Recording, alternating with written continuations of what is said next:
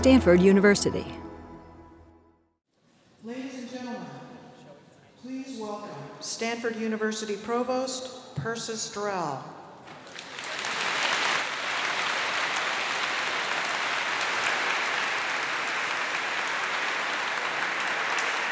Good evening. Good evening. It is my very great pleasure to welcome you to Memorial Church for this year's Rathbun Lecture on a Meaningful Life. Tonight, we are deeply honored to have as our speaker Associate Justice of the Supreme Court of the United States, Ruth Bader Ginsburg.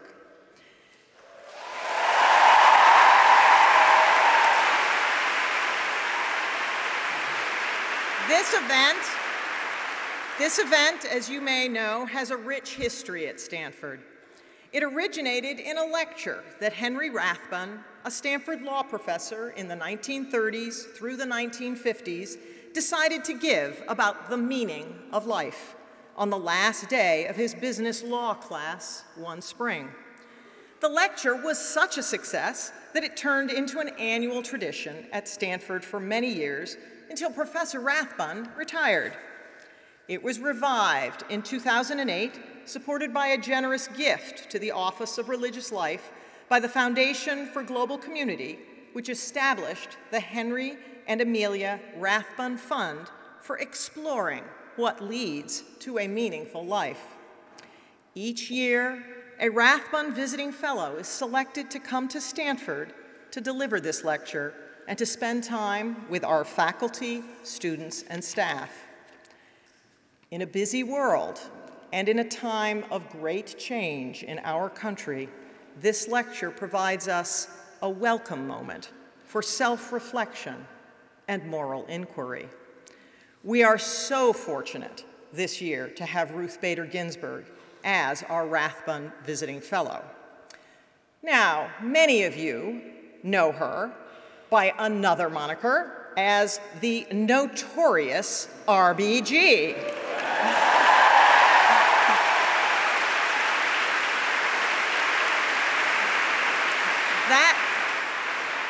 That name got its start several years ago in a Tumblr blog put together by an admiring law student, and it just took off from there. Today, Justice Ginsburg finds herself not only a member of our nation's highest court, but a cultural phenomenon as well.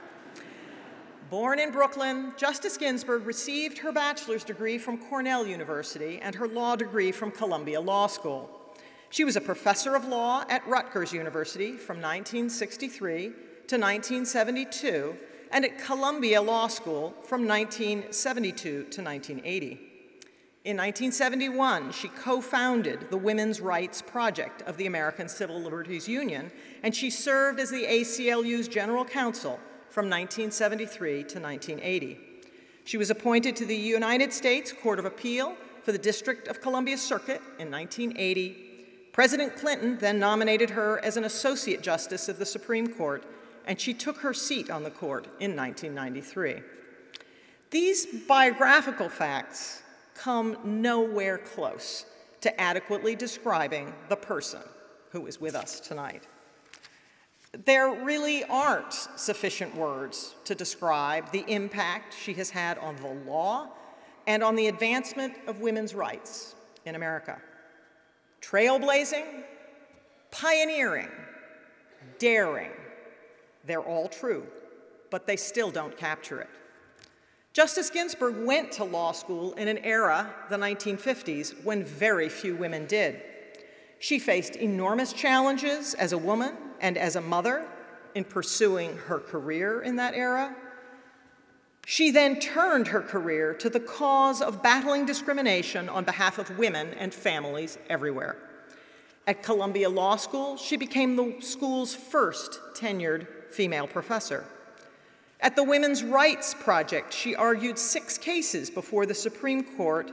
She played an absolutely central role in establishing contemporary law on equal protection as it relates to equality between the sexes.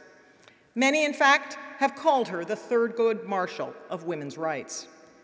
She was the second woman to join the United States Supreme Court, serving at the time with Justice Sandra Day O'Connor.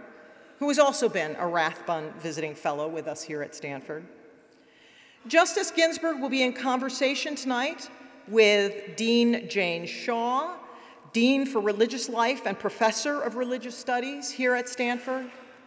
Professor Shaw previously taught history and theology at Oxford for 16 years, and just before coming to Stanford, she was the Dean of Grace Cathedral in San Francisco.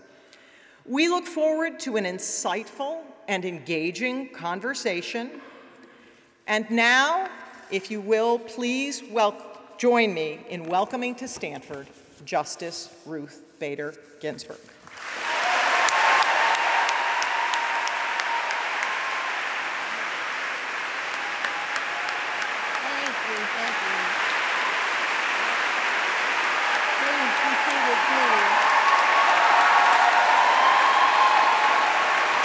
Please be seated.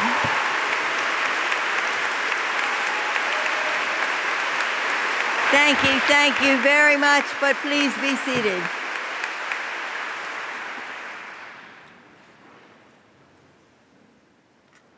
I thought it might be an appropriate beginning for me to tell you a little bit about my life, and what I'm going to say to you comes from a book called My Own Words.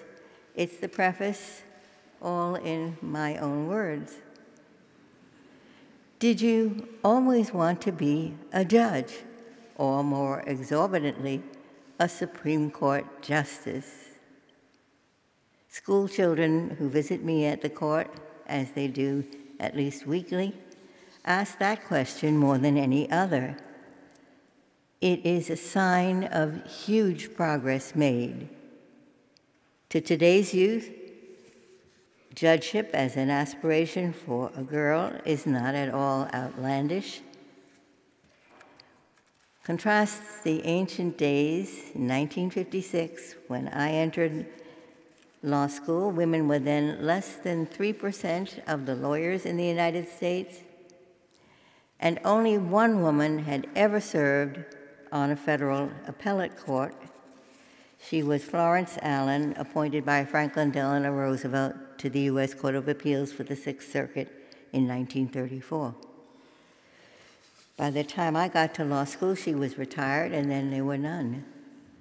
Today, about half the nation's law students and more than 1/3 of our federal judges are women, including 3 of the 9 seated on the U.S. Supreme Court bench. Women hold more than 30% of U.S. law school deanships and serve as general counsel to 24% of Fortune 500 companies.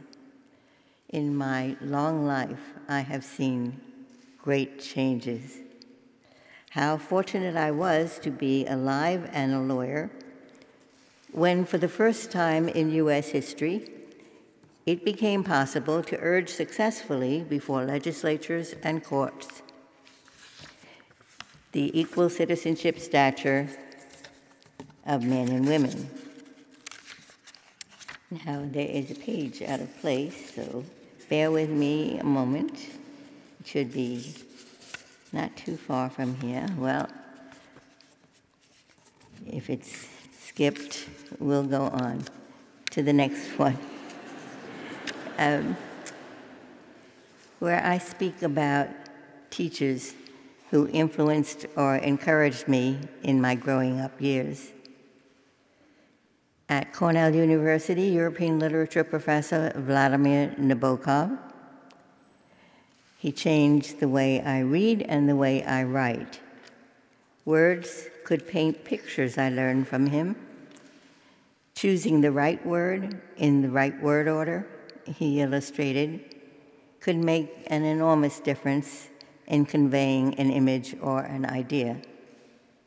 From constitutional law professor Robert E. Cushman and American Ideals professor Milton Convitz, I learned of our nation's enduring values and how our Congress was straying from them in the Red Scare years of the 1950s, but also how lawyers could remind lawmakers that our Constitution shields the right to think, speak, and write without fear of reprisal from government authorities. At Harvard Law School, Professor Benjamin Kaplan was my first and favorite teacher. He used the Socratic method in his civil procedure class, always to stimulate, never to wound. Kaplan was the model I tried to follow in my own law teaching years from 1963 until 1980.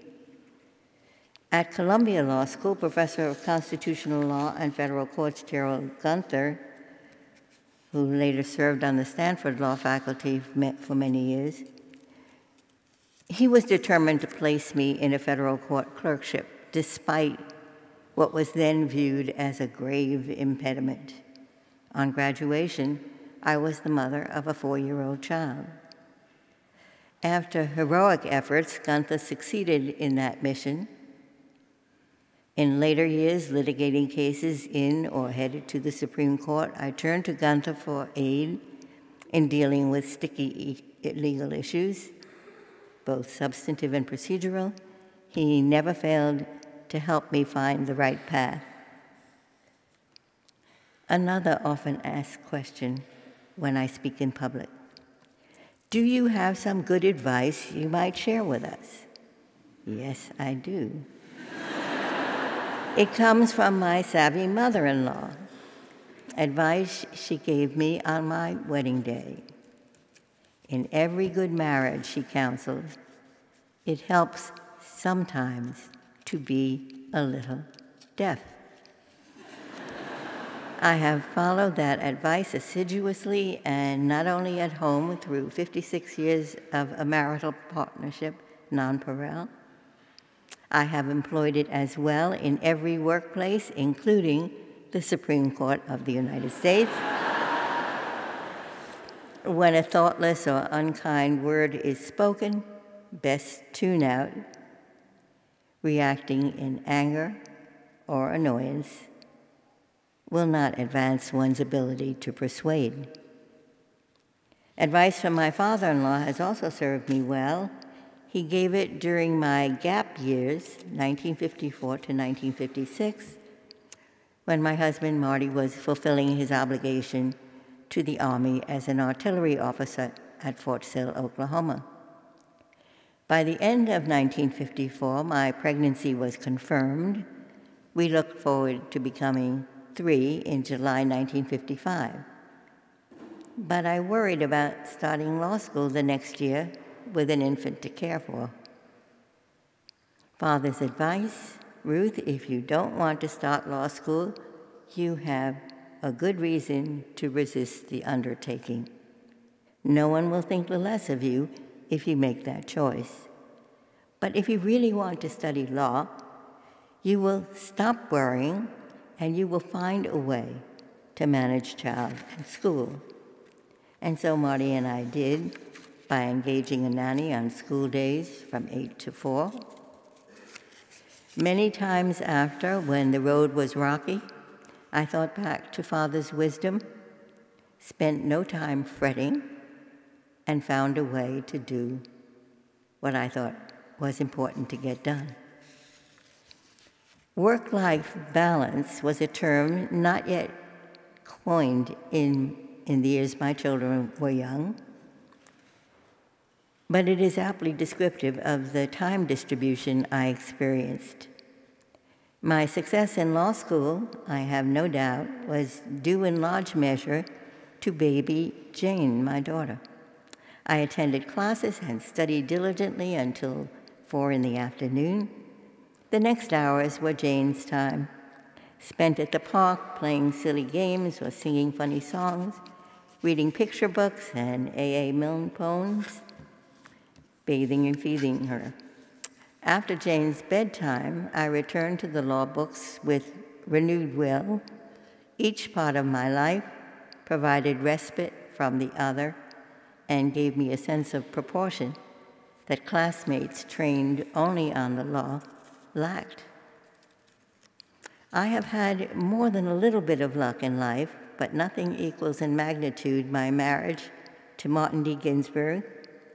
I do not have words adequate to describe my super smart, exuberant, ever-loving spouse.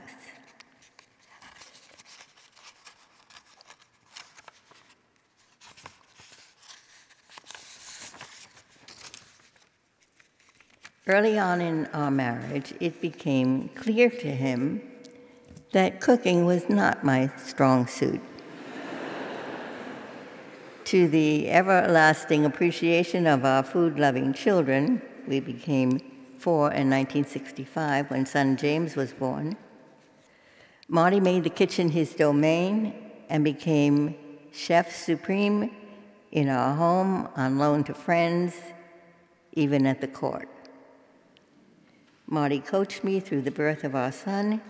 He was the first reader and critic of articles, speeches, and briefs I drafted, and he was at my side constantly in and out of the hospital during 2 long bouts with cancer. And I betray no secret in reporting that without him, I would not have gained a seat on the U.S. Supreme Court. Then Associate White House Counsel Ron Klain said of my 1993 nomination, I would say definitely for the record, though Ruth Ginsburg should have been picked for the Supreme Court anyway, she would not have been picked if her husband had not done everything he did to make it happen. That everything included gaining the unqualified support of my home state senator, Daniel Patrick Moynihan, and enlisting the aid of many members of the legal academy and the practicing bar familiar with work I had done. I have several times said that the office I hold, now nearing 24 years, is the best and most consuming job a lawyer anywhere could have. The court's main job is to repair fractures in federal law, to step in when other courts have disagreed on what the relevant federal law requires. Because the court grants review dominantly when other jurists have divided over the meaning of a statute or a constitutional prescription, the questions we take up are rarely easy. They seldom have indubitably right answers. Yet by reasoning together at our conferences and with more depth and precision through circulation of and responses to draft opinions, we ultimately agree far more often than we divide sharply. Last term, the 2015 to 2016 term, for example, we were unanimous, at least on the bottom line judgment in 25 of the 67 cases decided after full briefing and argument. In contrast, we divided 5-3 or 4-3. Justice Scalia's death reduced the number of justices to 8. We divided sharply only 8 times. When a justice is of the firm view that the majority got it wrong, she is free to say so in dissent. I take advantage of that prerogative when I think it's important, as do my colleagues. Despite our strong disagreements on cardinal issues, think, for example, of control of political campaign spending, access to the ballot, affirmative action, access to abortion, same-sex marriage. We genuinely respect each other and even enjoy each other's company. Collegiality is key to the success of our mission. We could not do the job the Constitution assigns to us if we didn't, to use one of Justice Scalia's favorite expressions, get over it. All of us revere the Constitution and the court. We aim to ensure that when we leave the court, the third branch of government will be in as good shape as it was when we joined it. Earlier, I spoke of great changes I have seen in women's occupations, yet one must acknowledge the still bleak part of the picture. Most people in poverty in the United States and the world over are women and children. Women's earnings here and abroad trail the earnings of men with comparable education and experience. Our workplaces do not adequately accommodate the demands of childbearing and child-rearing, and we have yet to devise effective ways to ward off sexual harassment at work and domestic violence in our homes. But I am optimistic that the movement toward enlisting the talents of all who compose we, the people, will continue. As expressed by my brave colleague, the first woman to serve on the U.S. Supreme Court, Justice Sandra Day O'Connor, for both men and women, the first step in getting power is to become visible to others, and then to put on an impressive show. As women achieve power, the barriers will fall. As society sees what women can do, as women see what women can do, there will be more women out there doing things, and we'll all be better off for it. To that expectation, I can only say amen.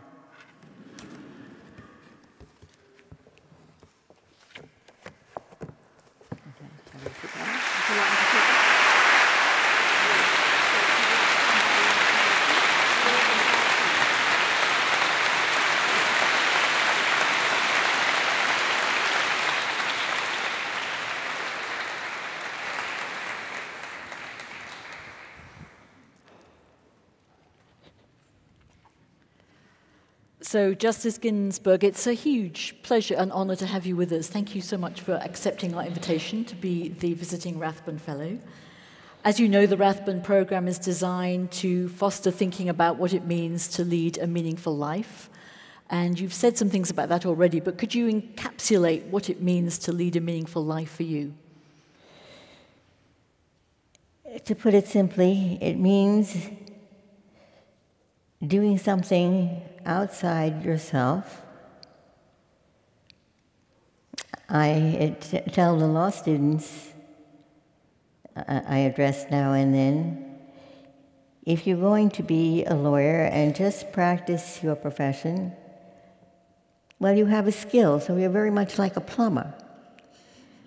But if you want to be a true professional, you will do something outside yourself, something to repair tears in your community, something to make life a little better for people less fortunate than you.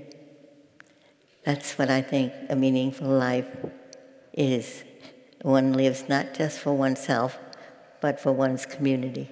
That's wonderful, thank you. And do you think that's the same as a purposeful life? Yes, I think the purpose is what you aim for. Great.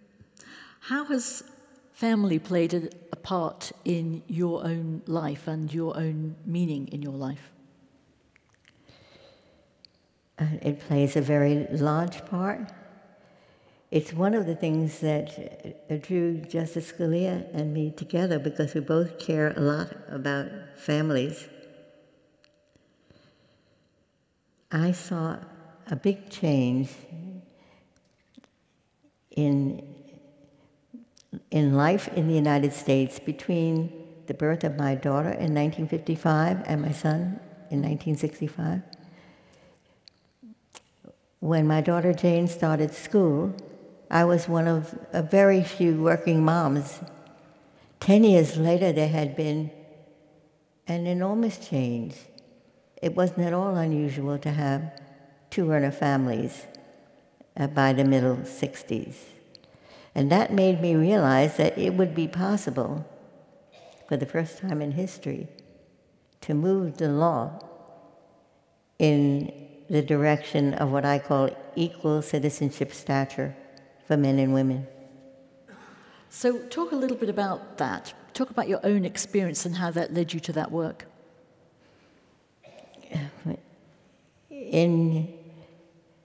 The days when I went to law school, my entering class at Harvard was over 500 students, and only 9 were women. There was no anti-discrimination law, so employers were totally upfront in saying, we don't want any lady lawyers here, or we once hired a woman and she was dreadful. And how many men have you hired that didn't live up to your expectations for them? At any rate, that's what things we didn't complain about. So, for example, Harvard Law School, there were 9 women. There were 2 teaching buildings at that time. Only one of them had a women's bathroom. So you can imagine if you're in class is one thing, much worse, you're taking a 3 or 4 hour exam and had to make a mad dash to the other building. But the thing of it was we never complained. That's just the way things were. But by the late 60s, the feminist movement had revived in the United States, in part as a result of the civil rights movement, but also as part of a worldwide movement. When the UN had declared International Women's Year, things were changing all over.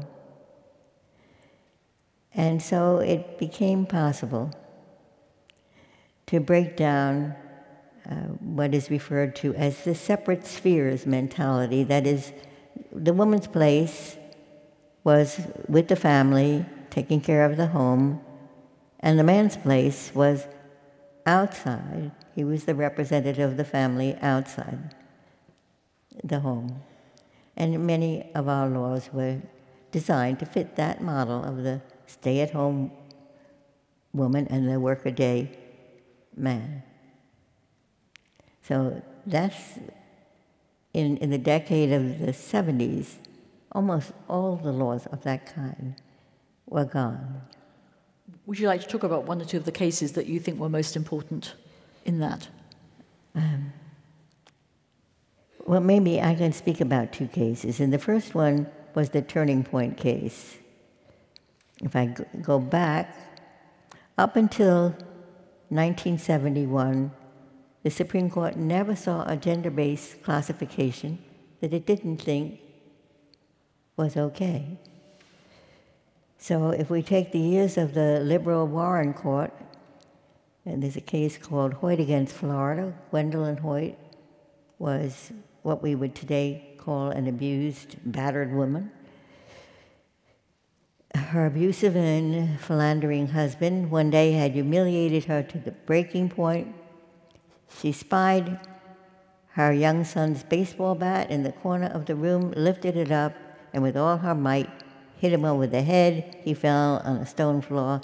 End of their altercation, beginning of the murder prosecution.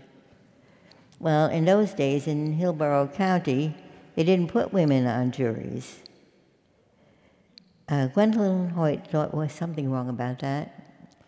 Not that a jury, including women, would have acquitted her, but she thought they might better understand her state of mind, her rage at that moment, and maybe they would convict her of the lesser crime of manslaughter instead of murder. She was convicted of murder.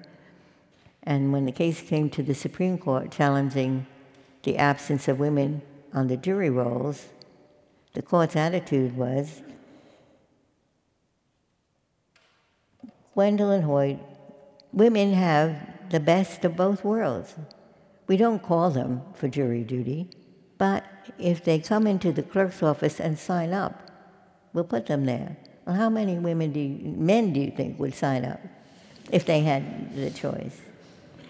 So the Supreme Court didn't get it. And the case before that, Gossett against Cleary, was a case of a woman who owned a tavern, and her daughter was her bartender.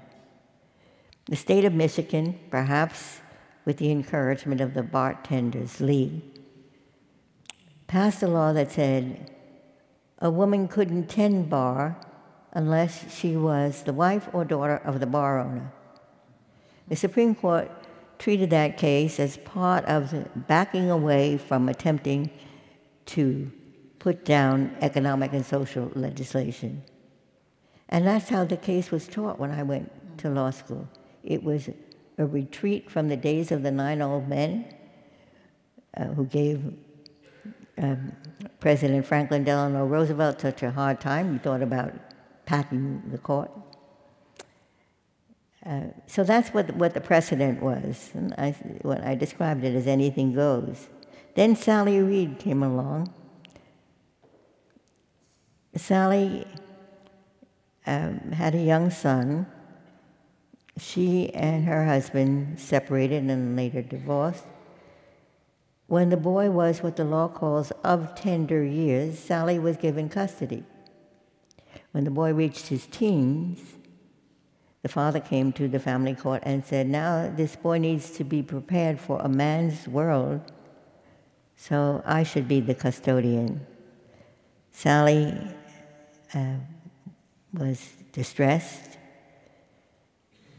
and sadly she turned out to be right. The boy became sorely depressed, and one day took out one of his father's many guns and committed suicide. So Sally wanted to be appointed administrator of his estate, not for any monetary reasons. There was barely anything there, but for sentimental reasons. Her ex-husband applied a couple of weeks later. The probate court judge told Sally was from Boise, Idaho, the law of the state of Idaho, which Idaho had copied from California, but California had already changed its law. It read, as between persons equally entitled to administer a decedent's estate, males must be preferred to females. Well, there was an obvious reason for that, because in the days before Married Women's Property Acts were passed, a woman couldn't contract in her own name, sue or be sued, or hold property. So if you had a choice between the man, the able man, and the disabled woman, naturally it made sense to choose the man. Sally Reed thought that was wrong. She was an everyday woman who made her living by caring for elderly or infirm people in her house. She thought it was wrong, and that we had a legal system that could set it right. So on her own dime, she took that case through 3 levels of the court in Idaho, and it became the turning point in the Supreme Court. And after that, there were a succession of cases, some brought by women, some by men. So if I could tell you my second case, which is a rival for my favorite, is Stephen Wiesenfeld, whose wife was a math teacher in high school. She had a healthy pregnancy. The doctor came out to tell Stephen Wiesenfeld that he had delivered a healthy baby boy, but that his wife had died of an embolism. Stephen was distressed. He vowed then that he would not work full-time till his child was in school full-time. And he figured out that between part-time earnings and Social Security benefits, he could just about make it. He went to the Social Security office for what he thought were child in care benefits. And he was told, we're sorry, Mr. Wiesenfeld, these are mother's benefits. That case came to the Supreme Court. There was a unanimous judgment, but the court divided 3 ways on the reason. So the majority thought, of course, this is discrimination against the woman as wage earner. She pays the same Social Security taxes as a male wage earner, but they don't net for her family the same protection. A few thought it was discrimination against the male as parent because he would have no choice but to work full-time. He would not have the choice of taking care of his child personally. And then one, a man who later became my chief, he was then Justice Rehnquist, he said, this is totally arbitrary from the point of view of the baby. Why should the baby have the care of a sole surviving parent if the parent is female, but not if the parent was male? Now, that case was a perfect illustration of what was wrong with the separate spheres mentality. The woman working outside the home did not get equal pay. The man didn't have the choice to be a caring parent. And the baby would not have the benefit of the love and care of his father. All of these cases, none of them were test cases in the sense that the American Civil Liberties Union, with whom I was affiliated, went out to find plaintiffs. They were just everyday people who thought something wrong had been done and who believed that we had a legal system that would respond to that wrong. So what do you think has to be done now, still? Well, I described the 70s. In those years, both legislatures and courts rid the statute books of almost all of the overt gender-based classifications. What was left when the overt sex lines were eliminated was unconscious bias. People who didn't think of themselves as prejudiced in any way. And my classic example for that is the symphony orchestra. Growing up, I never saw a woman in a symphony orchestra. Someone came up with the bright idea, let's drop a curtain between the people who are auditioning and the judges. It worked like magic. Almost overnight, women were making their way into symphony orchestras. Now, I wish we could duplicate the drop curtain in every area, but it isn't that easy. The other illustration that I give is a Title VII case from the 70s against AT&T for not promoting women to jobs in middle management. So the women who applied did well on all the standard measures, and they made it to the last step, which was called the total person test. That was an interviewer interviewing the candidate for promotion. Women dropped out disproportionately. They flunked the total person test. Why? Because the interviewer, who is almost always a white male, was discomforted with someone unfamiliar, a member of a minority race, a woman, didn't really feel at ease, but confronted with someone who looked just like him. That fell within his comfort zone. How you get past that kind of unconscious bias, it remains even today a difficulty. So let me change subjects, and because you just mentioned symphonies, you love opera, famously love opera. I think you're very keen on the visual arts. I know you have some favorite artists. You talked a bit earlier about how Nabokov was very influential on you, on your reading and writing. So can you talk a bit about the place of the arts and humanities in a meaningful life? Why are they important to you? They are essential. Yes, opera is my passion, and can I tell them about an opera that was written by a law student a couple of years ago? It's called Scalia Ginsburg. This is a very talented musician who had been a music major at Harvard and had an MA from Yale, and then decided that in his field it would be helpful to know a little bit about the law. So he enrolled in law school, and he's taking constitutional law and reading these dual opinions, Ginsburg, Scalia. Ginsburg for the majority, Scalia in dissent. Scalia in the majority, Ginsburg in dissent, and he decides this could make a very funny comic opera. So it opens with a rage aria, very Handelian rage aria. Scalia sings, "The justices are blind. How can they possibly spout this?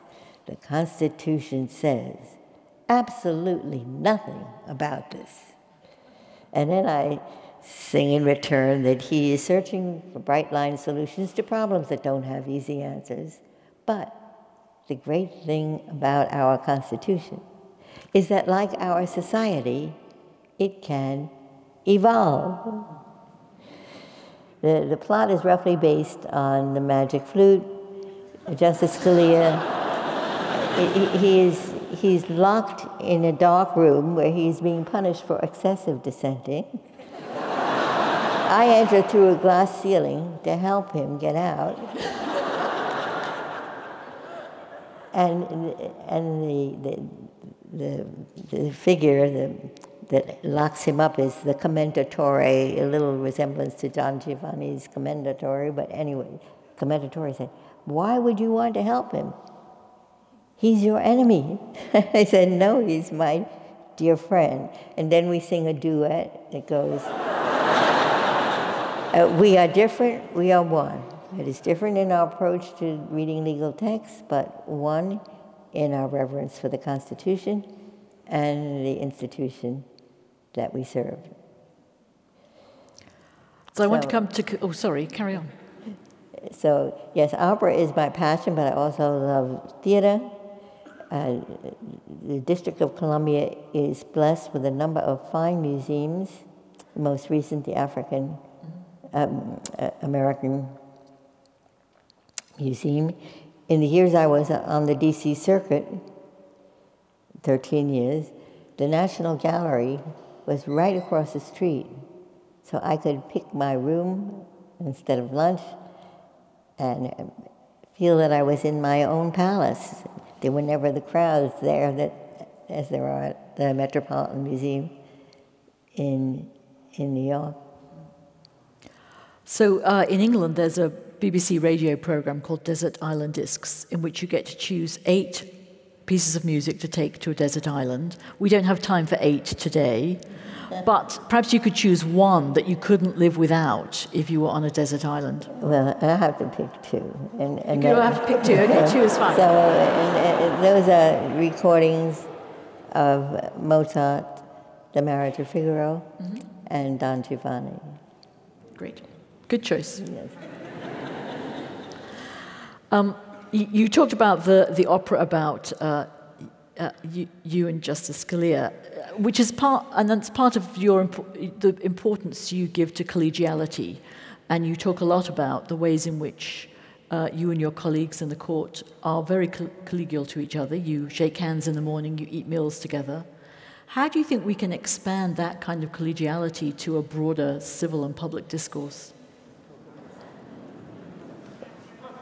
How can we agree disagree well? When I was growing up, the first branch was very different than it is today. And that persisted.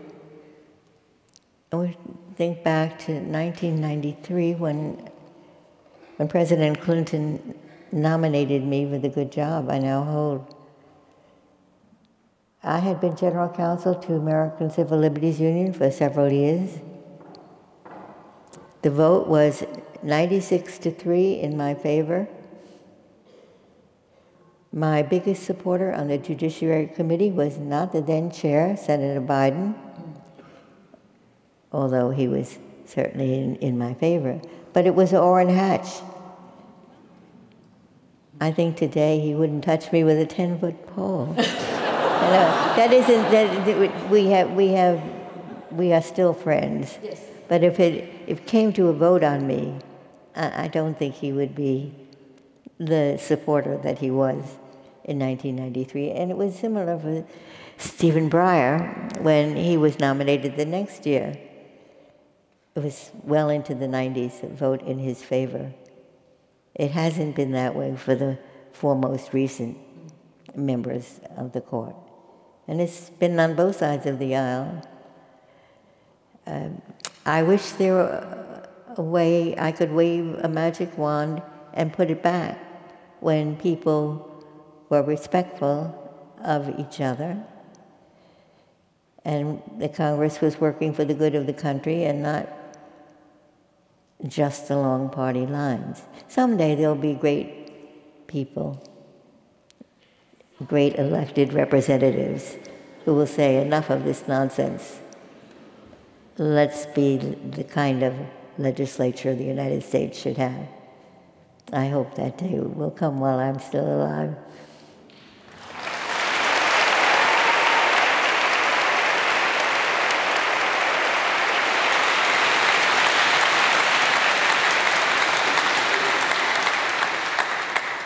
So your husband, Marty, as you said, was a great cook. Eating together is one way that we can have collegiality, actually, and talk well across differences. Do you have a memorable meal you would like to tell us about? I'll describe one meal that was a great challenge for Marty. The Scalias and my family celebrated New Year's Eve together, and usually Nino, who was a great hunter, he would kill Bambi and we would have venison. But this particular New Year's, he killed a wild boar. Finding a recipe that would be palatable, that was a real challenge for Marty, but it was... But he did it. He did, yeah. Before, we're going to open up to student questions in a moment, but I want to point out the fantastic tote bag you have, which says, I dissent. Which is, and it's got me on the other side.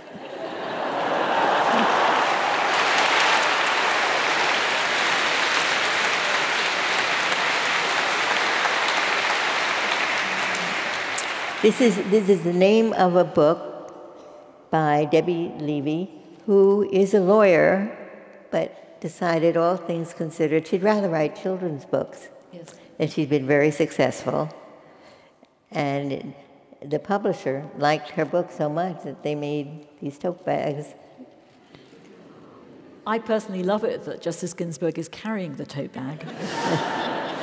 So, how is it to be, because of the book The Notorious RBG, you are known to every generation, including quite small children, and you are not just a public figure, you are an amazing public figure to every generation. How is that?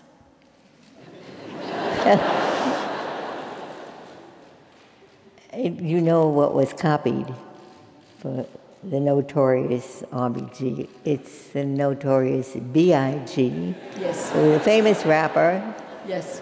And when I was told that this was the tumbler that these two law students had created, I said, well, perfectly understandable. We have one thing in common. You have something in common with Notorious B.I.G.? Of course. We were both born and bred in Brooklyn, New York. Yep.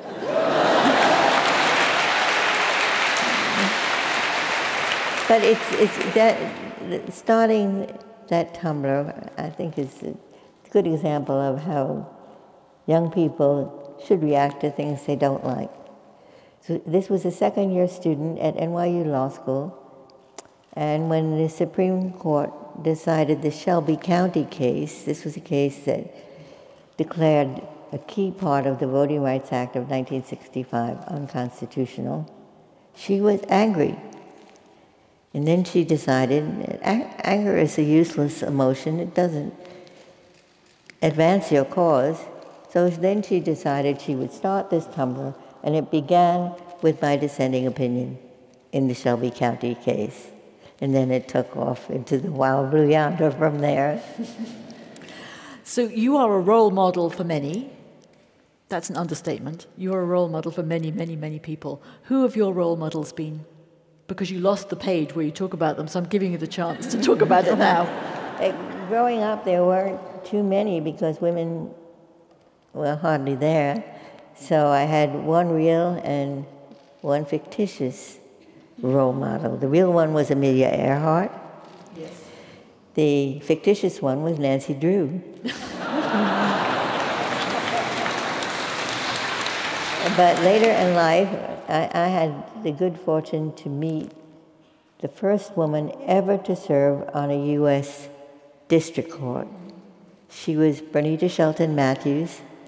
By the time I got to the D.C. Circuit, she was in her 90s. And I would lunch with her whenever I could to hear her stories.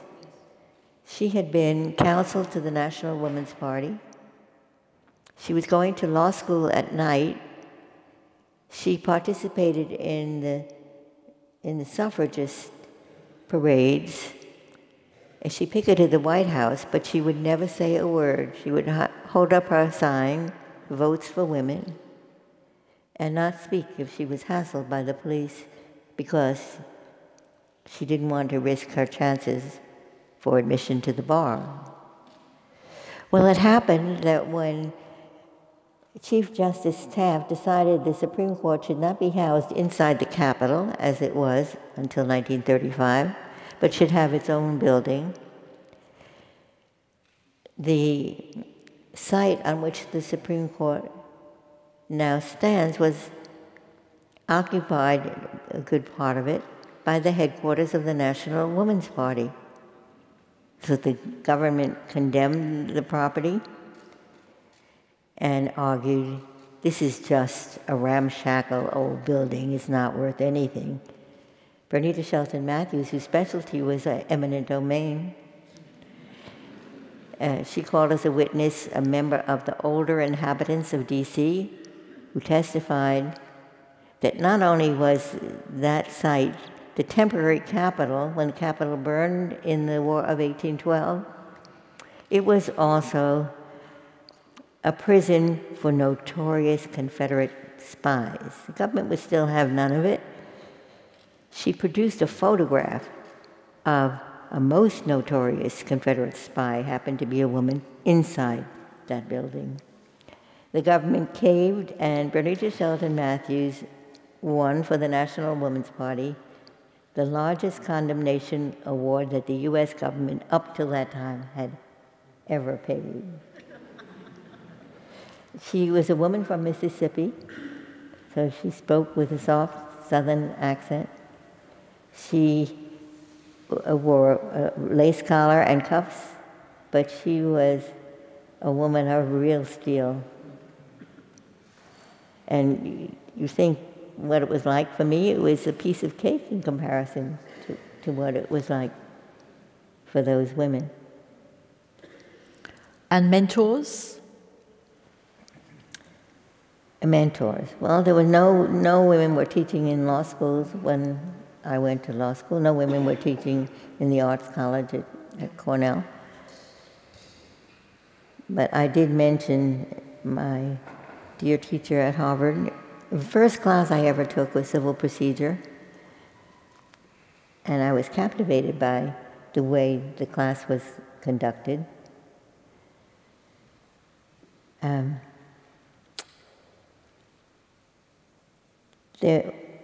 There was a woman I met much later.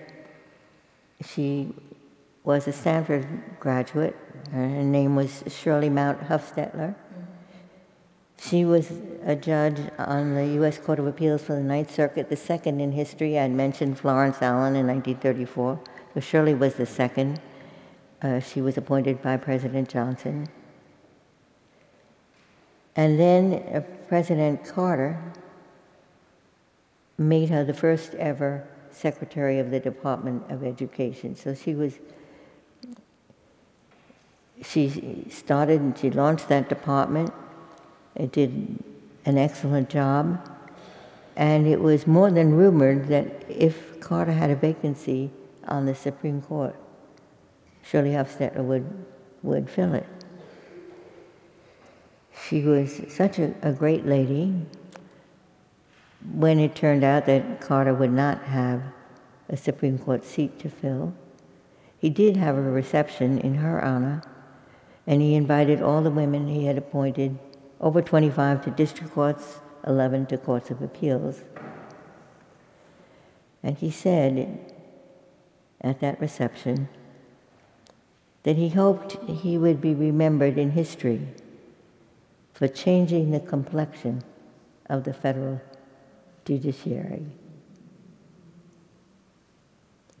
He did, and no president ever went back to the way it once was. So Shirley, when I got to know her, was what you would call a role model or a mentor. And you've been very good at saying how important that is to do that for other women throughout your career. Yes. Yes. Yeah. Thank you for that. I think there are lots of students who would like to ask questions, so I'm going to just invite students to come and do that, to come to the central microphone. But I need to just remind you of a few ground rules. Please state your name and what class you're in. Are you a freshman? Are you a sophomore? Are you a graduate student? Please ask only one question. Express the question as briefly as you can. And however passionate you are, please resist the urge to make a statement as well. That way, more of your classmates can ask more questions. May I also say that we are all delighted that Justice Ginsburg is here, and so we'll take that as a given, so you don't need to preface every question with how delighted you are. I think she knows. That way, too, we can have more questions. So thank you for that. Justice Ginsburg has also asked me to remind you that she cannot answer questions on certain topics as follows. She cannot answer any question about any issue pending before the court or likely to come before the court, which would include the legality of recent executive orders. She's just not allowed to talk about it, okay? And nor can she make any comment on the current nominee to the Supreme Court. So if you could observe those rules, that would be great, because then she won't have to say no to you. Thank you. So, first questions, are they ready? Just have to put your hand up and come to the center. I think someone's going to help. But in the meantime, I think someone's going to also help fix Justice Ginsburg's microphone a little bit.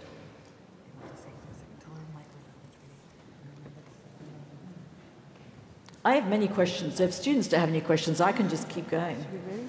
Okay, do you have one? I'm going to hold on to it. Okay. Hi, my name is Alice. I'm a graduate student here, not in the law school. I wanted to ask you, what would you recommend right now for the young people that we are around here to get involved in those issues that are floating right now, or in more general, the issues for women's rights and that are around, I guess? We have a diversity of public interest groups in the United States. If I would take my own example, so I was a flaming feminist, and the question was, how could I make a difference? I decided that I would affiliate with the American Civil Liberties Union because it was then the principal civil liberties defender in the United States. It had, up till then, concerned itself with First Amendment questions, free speech, press, freedom of religion, but I thought it was appropriate for it to get into the business of equality, both racial and gender. So it's hard to do anything alone, but if you get together with like-minded people, join organizations. If your passion is the environment, then there are any number of organizations that you can affiliate with.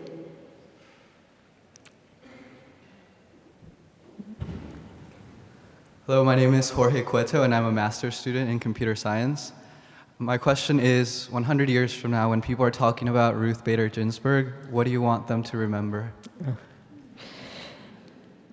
That I was a judge.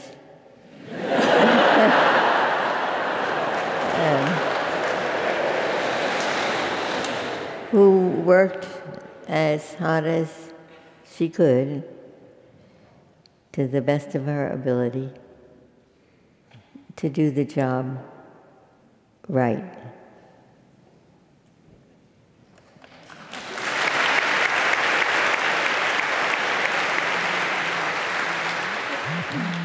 Hi, my name is Sasha Landauer, and I'm a freshman. I was wondering, you spoke about the importance of deafness, both in your marriage and on the court, kind of selectively. So how would you balance that with hearing and speaking out against things that seem wrong to you? How did I balance? Like your ability to be deaf to certain things. My ability to. She's asking, you gave the advice that I think your mother-in-law had given you on your wedding night, which is choose to be deaf sometimes. Yes, yes. How do you balance that with when you need to speak out? So how do you... Oh, being deaf is what other people say, not to what I say. But if you,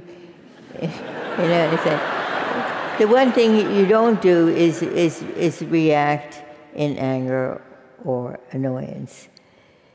A sense of humor helps enormously. So, for example, I was arguing a case before a 3-judge federal court in Trenton, New Jersey. It was a gender discrimination case. And one of the judges asked me a question. He said, well, I thought women have an equal chance today. Why, even in the military they do. So I answered, Your Honor, the Air Force still doesn't give flight training to women. He responded, oh, my dear, don't tell me that. Women have been in the air forever. I know from experience with my own wife and daughter. So what does one do? You don't say, you sexist pig. You say, yes, Your Honor, and I know many men who don't have their feet planted firmly on the ground, and then you race ahead with your argument.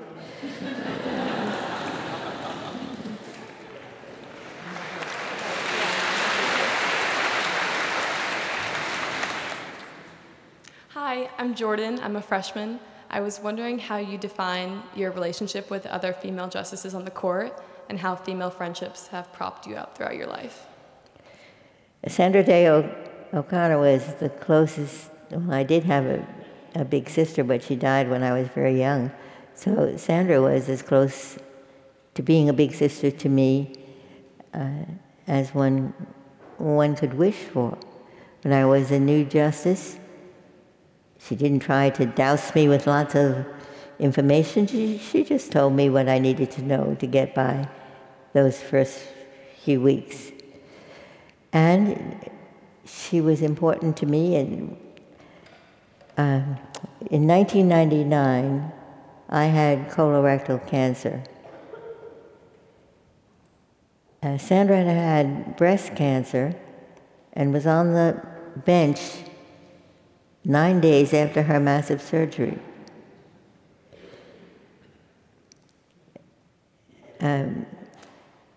She advised me first, she said, you're going to get so much mail, so many well wishes, don't try to answer any of it. Just concentrate on getting well. And I felt that I had to show up on the first Monday in October.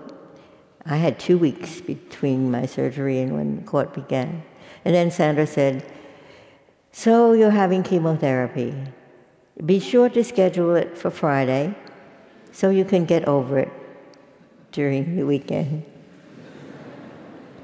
She also had excellent rapport with our chief. In fact, it was rumored, not only were they both at Stanford Law School at the same time, but that he had once dated her.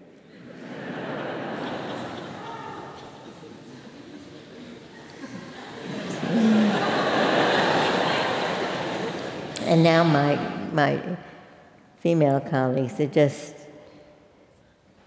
grand to have them there. If you came to an argument these days, you would see that Justice Sotomayor and Justice Kagan are not shrinking violets. They're very active in the colloquy that goes on at oral argument. During the years Justice Scalia and Sotomayor overlapped, they were in competition for the justice who asked the most questions at oral argument. Scalia generally edged her out just by a bit, but nowadays she wins hands down.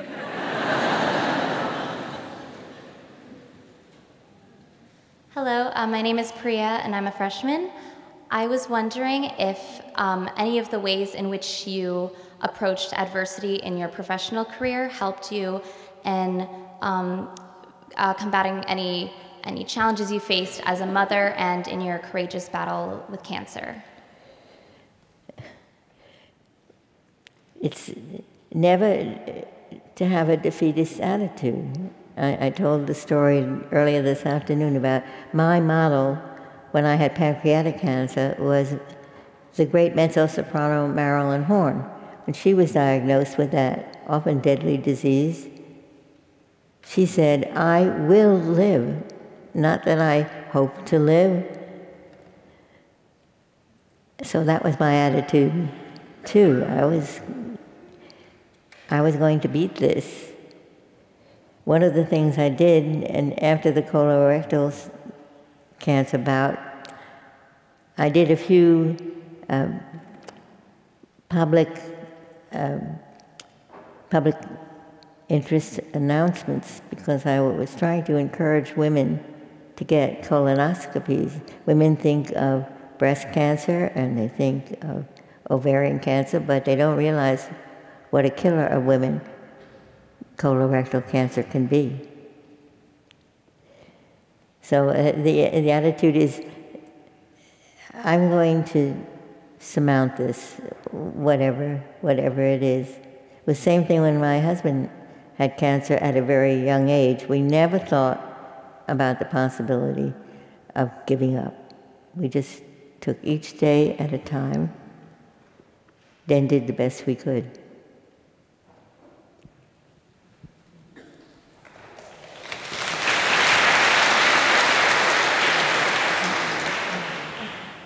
My name is Aaliyah. I'm a junior. I was raised on a small tribal community in New Mexico named Santo Domingo Pueblo. And when I was in high school, Justice Sotomayor visited, and this affected me greatly seeing a woman of color speaking to my community. My question is, what communities do you aim to speak to, and what types of people do you aim to inspire? What kinds of people do I speak to? I speak to students from second grade to the postgraduate level. We are often visited by school groups. I must visit about half a dozen law schools every year. Just before I came to Stanford, I was at the Virginia Military Institute that has done a great job of integrating women. And Washington and Lee, its neighbor school.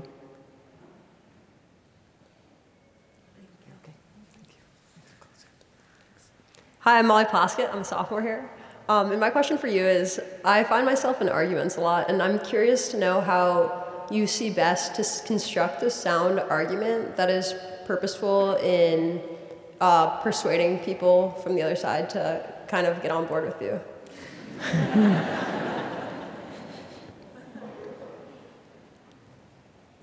We are trying to persuade each other all the time. It begins when we are considering what requests for review to grant.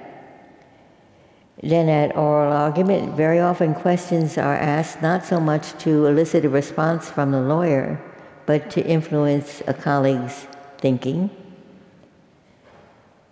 And then we have our conference, which doesn't run on very long, when we each go around the table and say how we think the case should come out. And then it continues. And sometimes if you can't be persuasive orally, your writing may be persuasive. I was once assigned a dissent by my senior colleague, John Paul Stevens. It was a dissent for 2. And in the fullness of time, that decision came down 6-3. The 2 had swelled to 6. So every time I'm in dissent, I'm hoping that there will be a repeat. It hasn't yet happened, but hope springs eternal.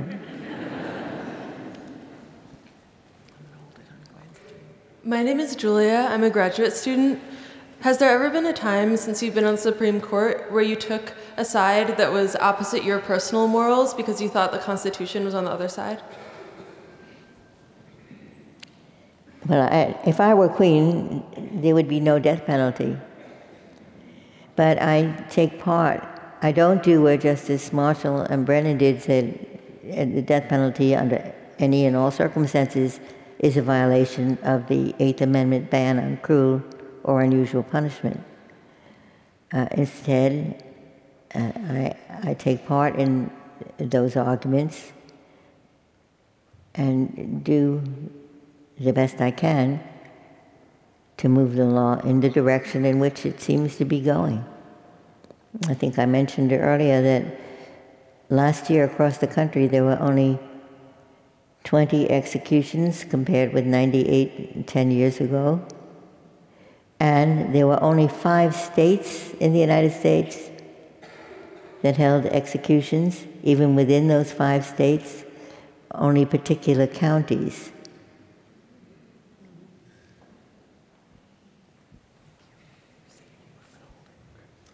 Hello, my name is Chinedum. I'm a junior from Nigeria and I'm studying chemical engineering.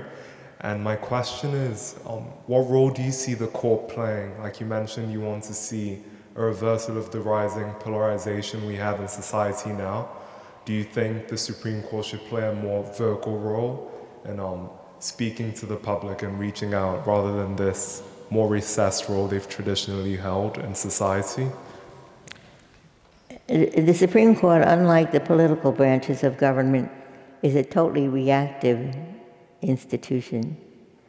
As one fine Court of Appeals judge said, the federal judges don't make the conflagrations, they do what they can to put them out. So we don't have an agenda. This year we're going to take care of, say, same-sex marriage or voter IDs. We respond to petitions that come up in cases that begin at least 2 levels before. So the first thing I will read to inform myself is what other judges have said about the case, what the trial court judge said, the Court of Appeals. So we don't have any agenda of our own. We take cases when, as I said in my opening remarks, when other courts divide on what the law of the United States is. That's what we see as our principal mission, to keep the law of the United States more or less uniform.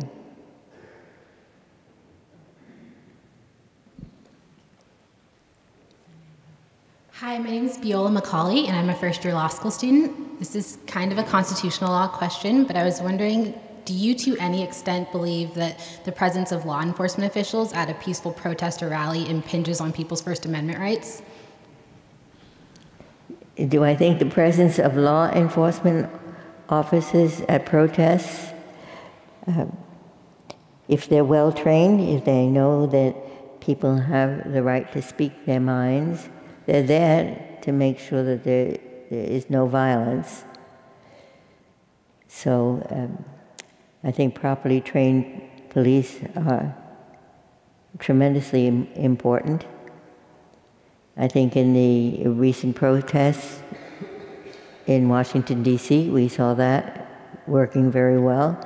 The police respectful of the people who had come to protest.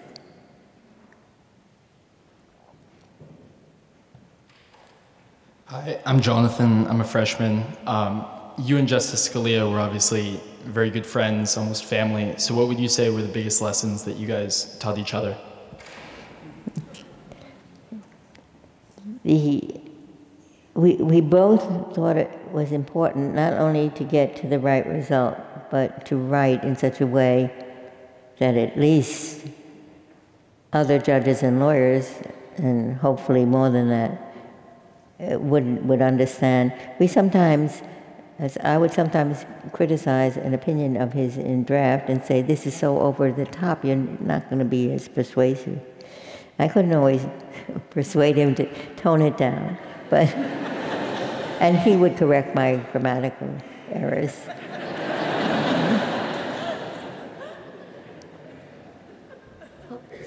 Hello, my name is Brittany Stinson. You've obviously been a part of and witness to many advancements for women. What do you think is the biggest threat facing women and gender equity today? I mentioned the problem of unconscious bias.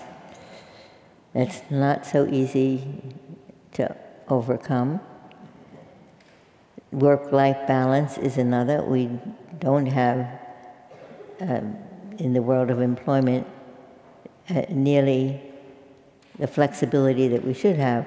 I had envisioned that in the days, in this electronic age, when, for example, you have the entire law library at your fingertips, that it would be much easier for employers to accommodate.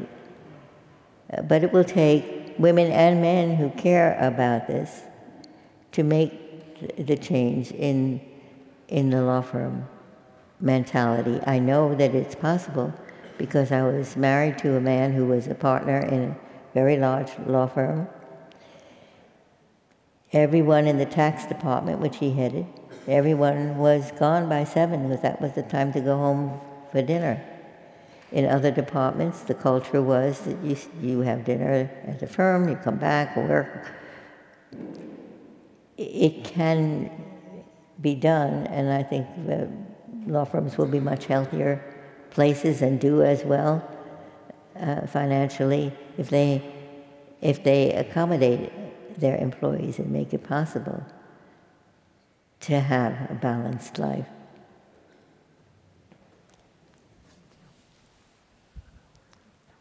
My name is Jessie Dahlman, and I'm a junior here. I was wondering, as it applies to both individual lives and the processes of justice, do you believe in fate, or do you believe that we are the masters of our own fate? Both. No, is there a percentage there, or is that a solid split?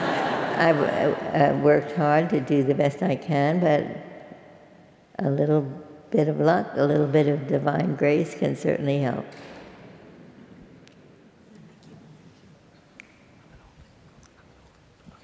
My name is Xu Hangping. I'm a PhD student in Chinese literature.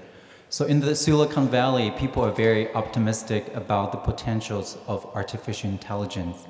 Some speculate that with increasing automation, there will be less and less jobs, and they suggest the idea of universal basic income.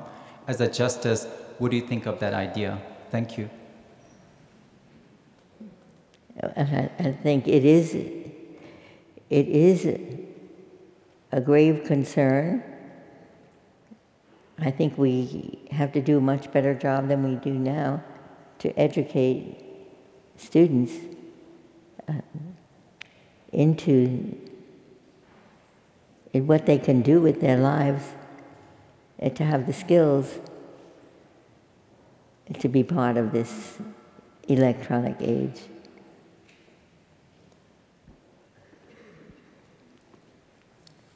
Hi, my name is Dustin, and I'm a senior. And recently, with all the change that's been happening, a lot of people have been expressing encouragement that you eat more kale, so to speak, so that you can continue doing the public service work that you're doing for as long as possible. And to that tune, I was wondering, who do you want to eat more kale in Washington? Who? Justice Kennedy?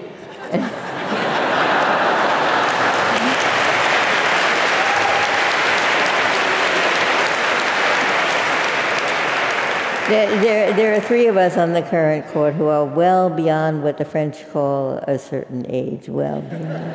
So it's Justice Breyer, the youngest, and the 2 octogenarians, Justice Kennedy and me. A very important part of my life is my personal trainer, who's been with me since 1999 and now also trains Justice Kagan and most recently Justice Breyer.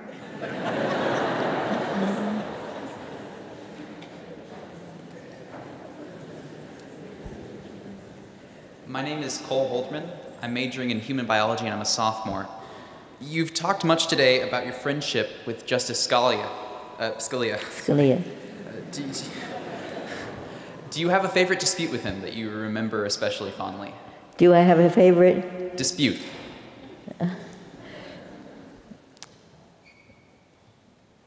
His dissenting opinion in the Virginia Military Institute case is quite over the top. We were exchanging drafts. Oh, I should tell you, this is a good example of our relationship. So I circulated the opinion for the court. I am about to go off to my circuit judicial conference when Scalia comes into my chambers and throws down a sheaf of papers and says, "Ruth, this is the penultimate draft of my dissent in the VMI case. It's not quite ready to circulate to the court, but I want to give you as much time as I can to respond." So I took it on the plane. It absolutely ruined my weekend at the Second Circuit Conference, but I appreciated the extra time I had. Well, in a way of a bit too much. So I'm quoting the University of Virginia case. It wasn't until 1970 that the University of Virginia at Charlottesville began to admit women. So there was a case in the district court, and I referred to the University of Virginia at Charlottesville. Footnote comes back. There is no University of Virginia at Charlottesville. There is only the University of Virginia. Then I put the University of Virginia at Charlottesville in quotations, quoting from Judge Merridge, who is a very fine district judge in the Eastern District of Virginia. Made no difference. he still kept it. I'm going to interrupt there. I think we have time for one more question. What an honor. Justice Ginsburg? Justice Ginsburg, I'm Junwon Park, a sophomore studying computer science. Today, you remarked that a great thing about the Constitution is that it can evolve with the society. At the same time, I think there are core values of this nation that must be remembered and protected, especially these days. So my question is, which beliefs and values of this society do you believe must be changed? Which ones must remain? And how do you distinguish one from the other?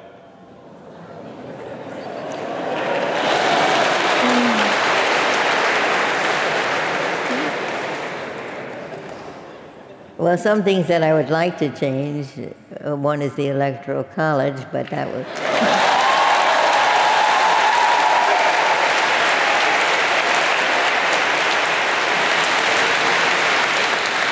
But that would require a constitutional amendment, which is, amending our Constitution is powerfully hard to do, as I know from the struggle for the Equal Rights Amendment, which fell 3 states shy.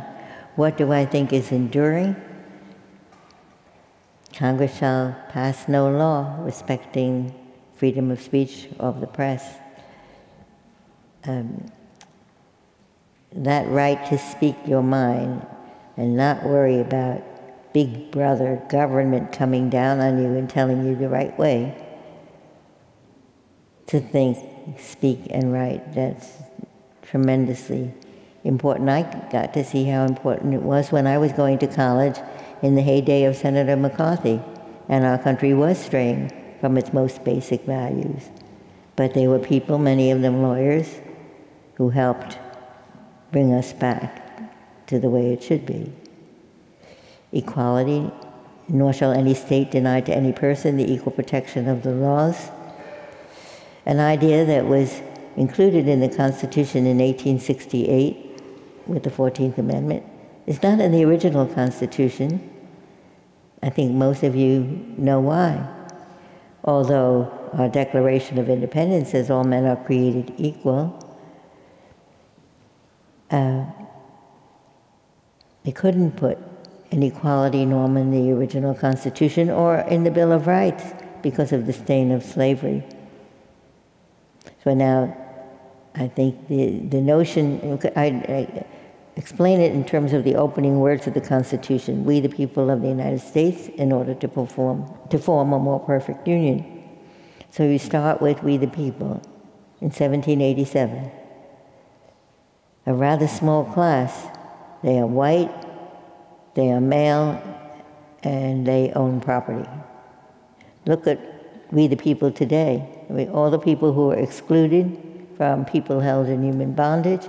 Native Americans were not part of we the people. Women were not part of the political constituency until 1920, when the 19th Amendment finally was adopted. So that the idea that we the people is an embracive term that covers everyone who dwells in this fair land, that's a major theme of our Constitution today. It's also a very good note on which to end. Thank you very much.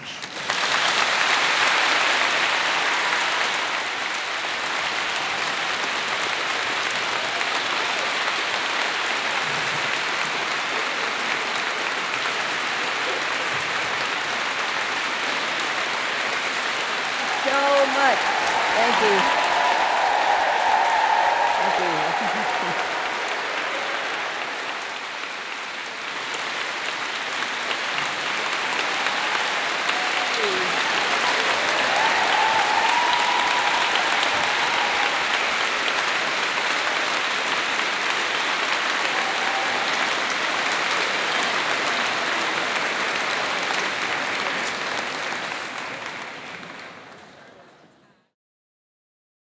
For more, please visit us at stanford.edu.